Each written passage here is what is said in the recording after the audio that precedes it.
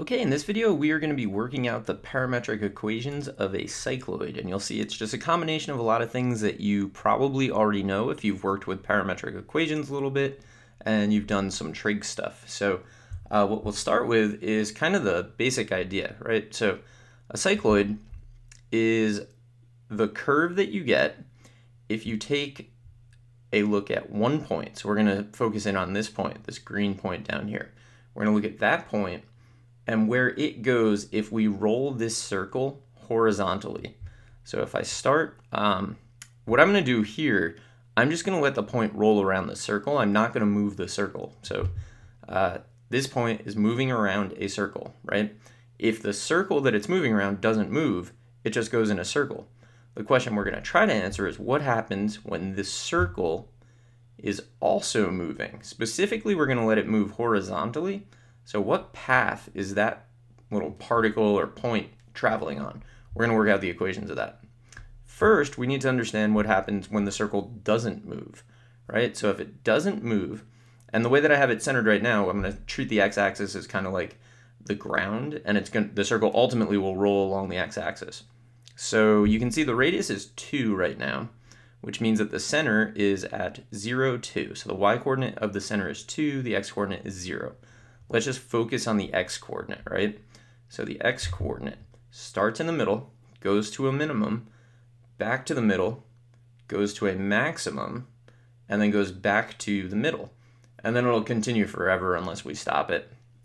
So you think about what trig function do you know that does that? Well, the trig function you know that starts in the middle, goes to a minimum, is a negative sine graph. So now the question is, what happens as we move the circle, right? So what happens to this negative sine graph? Well, if I were to move up and down, think about it. If you move up and down, the x values don't change, but the y values do. So the function determining the x-coordinate won't really change. It actually won't change at all if I could move perfectly, which I apparently can't. So you can see moving up and down doesn't change the x-coordinate at all, which doesn't actually matter for our purposes because we're going to let this roll along the x-axis. So what I'm really worried about is what happens as I move left or right. So let's take a look. Right now, the sinusoidal axis is 0, the minimum is -2, the maximum is 2. So as I move to the right, the sinusoidal axis is increasing. In fact, now the sinusoidal axis is 2, and the x-coordinate of the center is 2. Go to 3, and the correspondence still happens. So it looks like the x-coordinate of the center is the sinusoidal axis of the equation that's determining x, which kind of makes sense if you think about it, right? We're at the center and we can go to the minimum and then back to the center and then to the maximum. So that all makes sense. What about the amplitude? So if I change the radius of the circle, so now I have a radius of 3, and you can see on my graph, I can go down to a minimum. I'm back at x equals 0. I can go to a minimum of -3, a maximum of +3. It looks like the radius of the circle is the amplitude. 4, 5.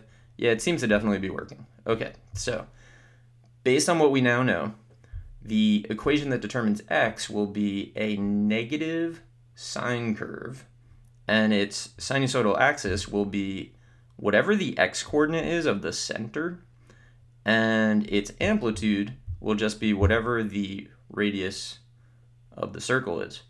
So I think we're probably done with x.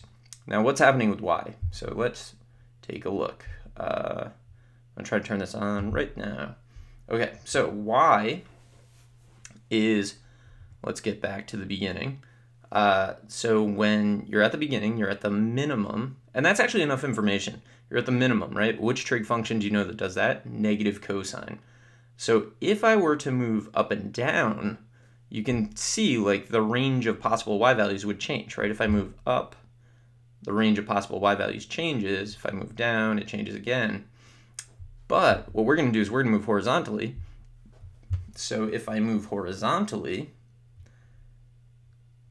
if I could perfectly do it, you can see that the y equation doesn't change, which means we're actually going to be done with the y equation, right?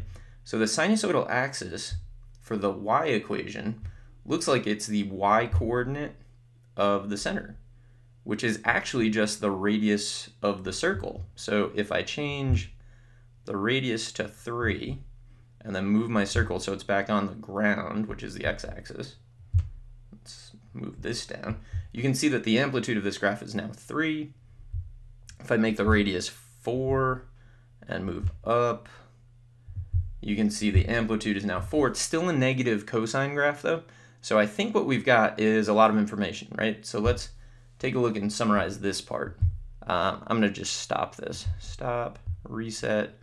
Okay, so I think so far we have a conclusion we can draw. The x-coordinate is going to be determined by a negative sine function because you start in the middle and then you go to the minimum.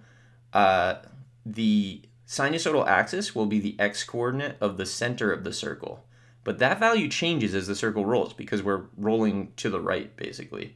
The amplitude, on the other hand, is going to be the radius of the circle, which if we change the radius will change, but in general doesn't change. The y-coordinate is going to be determined by a negative cosine function because you start at the bottom, and that's the trig function that does that. The sinusoidal axis is going to be the y-coordinate of the center, but it turns out the y-coordinate of the center, because of the way we're drawing it, is actually just the radius of the circle. And then the amplitude is also the radius of the circle. So as long as we're going horizontally, we're done with the y-coordinate. The function that determines it is going to be y equals r minus r cosine of t. I'm using t instead of theta here. Or you could write it as r the quantity 1 minus cosine of t. So far we've finished y, and now we need to figure out what's happening with x.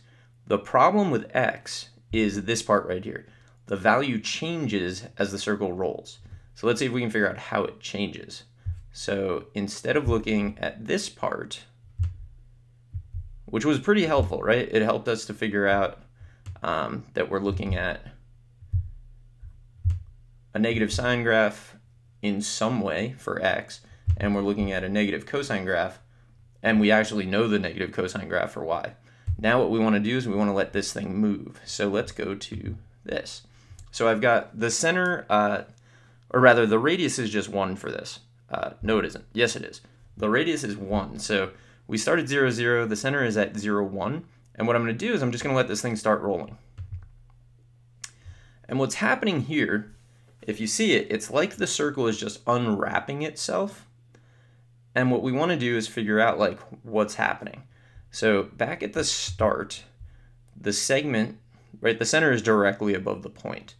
And if I start rolling, you can see that it's unwrapping along the x-axis.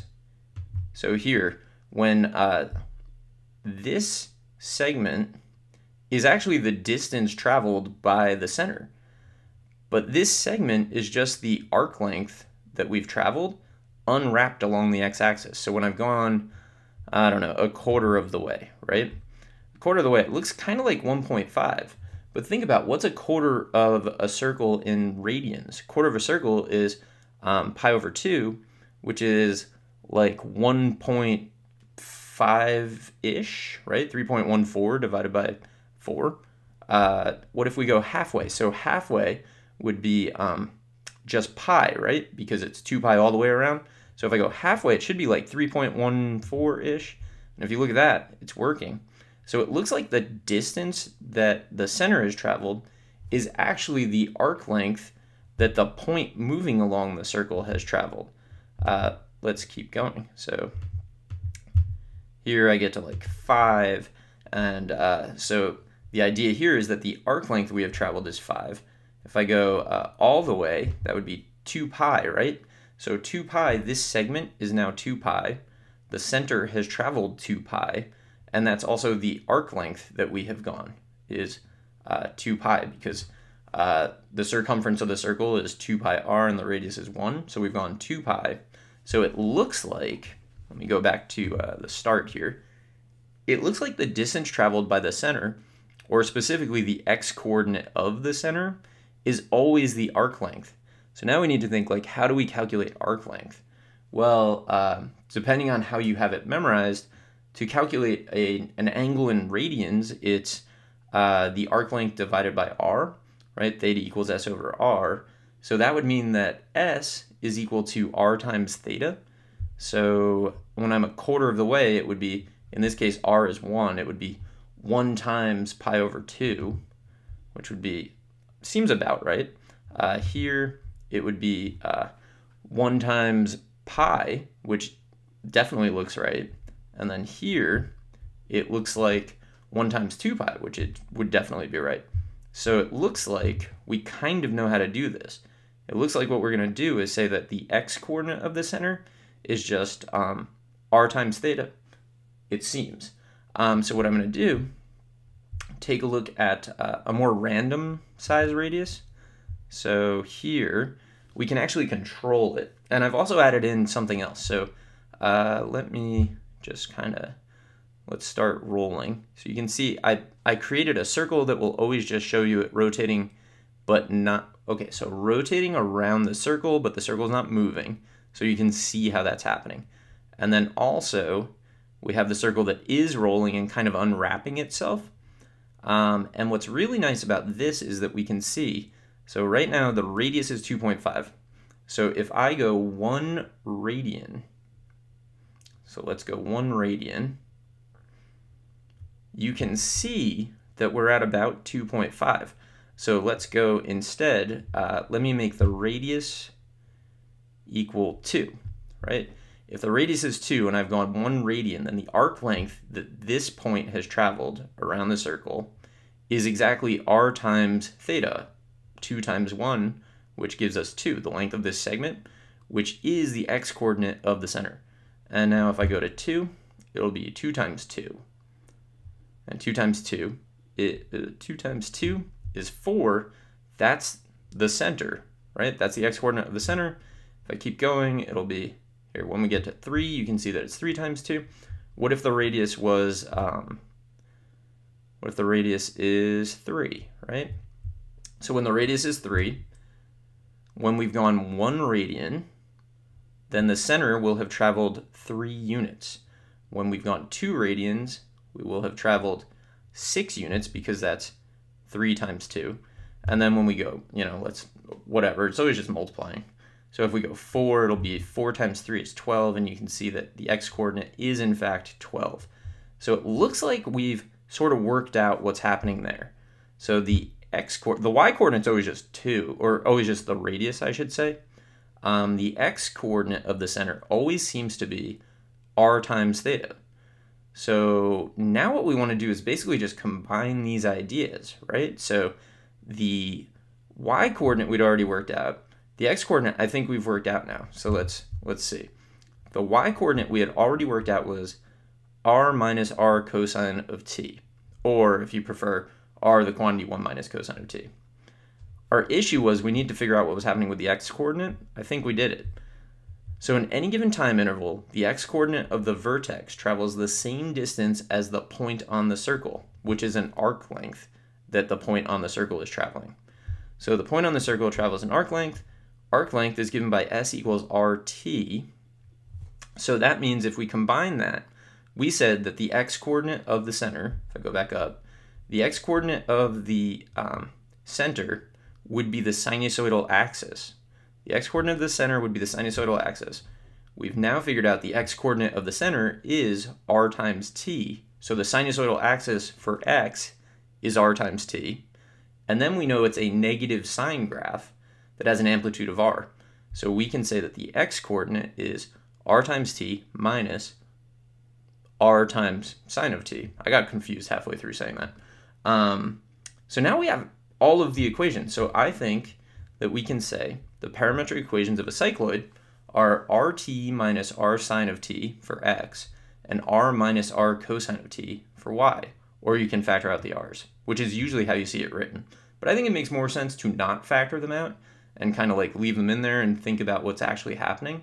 So let's take a look at one last thing, which is the actual cycloid. So let's actually see what happens so the radius right now is 3, and I am going to animate. So let's see.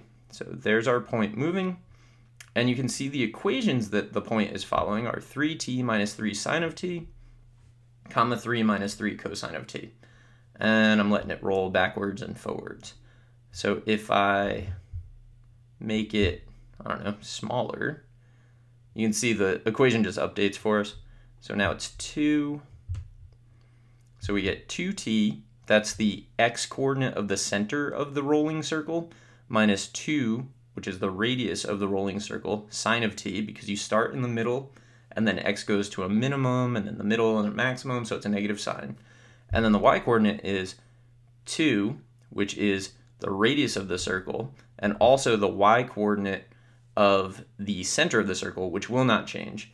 And then minus 2 cosine. So 2 here is the radius again. Cosine because you're starting at the bottom for y, and then it'll move to the middle, then the top. So let's animate this. And there you go. I mean, that's definitely what the cycloid looks like, and that's how we can arrive at these if we just know how to use GeoGebra a little bit and know some trig stuff. So I put all of these together if you're interested in looking at them in this thing, and you can just kind of like click through it and see what's happening. So there's going to be a link to that, I guess, in the description, and I hope you found this helpful. So good luck.